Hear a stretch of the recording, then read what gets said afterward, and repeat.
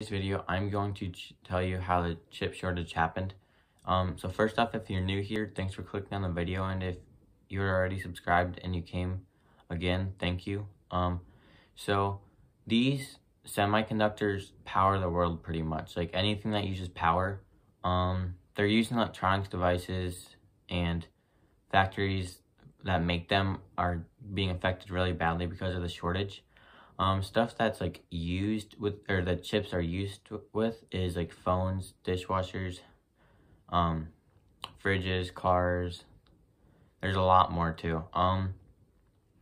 The GM, General Motors, is like one of the biggest motor or car manufacturers in the world, and they announced that they could be losing out on like $2 billion from this, and it's because they have to close like manufacturing companies that they have, and these more advanced semiconductors are used for in vehicles, are for like the electronics, like the screens they have these days, and then the less advanced chips are for the power steering.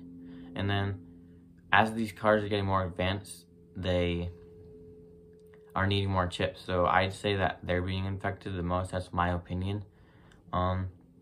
From 2019 to 2020, there was a 6% increase in the amount of semiconductors purchased because of COVID-19. When everyone had to quarantine, they were buying electronics and they needed them for work, and kids were just buying more video games, like Xboxes, PS4s.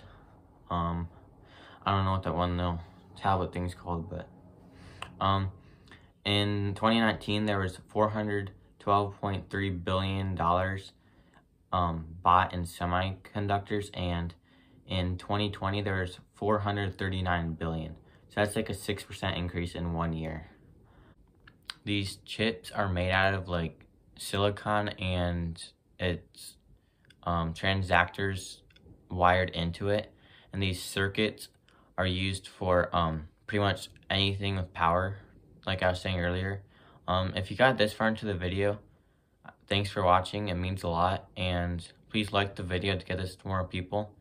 And if you want to see more of like how to make money as a teenager, investing in stock market, like knowing what index funds are good and what single stocks are good, please subscribe. And I post every Monday and Friday for I post every Monday, and then Wednesdays is like little fishing stuff, and then I post every other Friday, and maybe might start posting every Friday. So have a good day. Thanks.